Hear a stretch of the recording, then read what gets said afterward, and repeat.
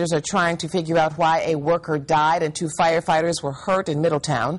These are pictures of the scene sent to us by our partners at WLWT television in Cincinnati. We know that crews were called to the 2500 block of Yankee Road. Jordan Burgess has been piecing together what we know. He is live with an update.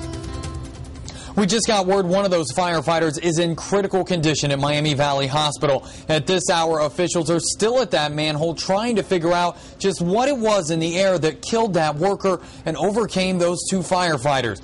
Take a look at this video from the scene as workers surround that manhole in the 2500 block of Yankee Road outside the Air Products plant. At this moment, they're doing air quality tests and say so far they haven't discovered what proved to be so lethal. But they say the area around the manhole doesn't appear to be hazardous at this point.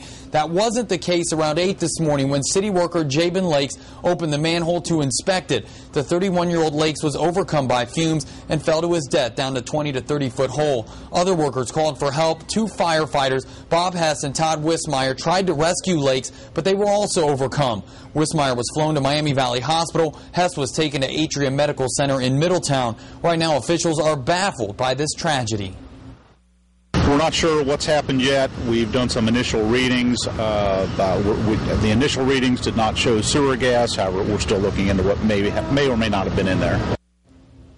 Right now, city officials are planning a news conference for 2 p.m. We hope then to get more answers about what happened at that manhole this morning. And we'll have the latest tonight starting at 5. Jordan Burgess, 2 News on your side.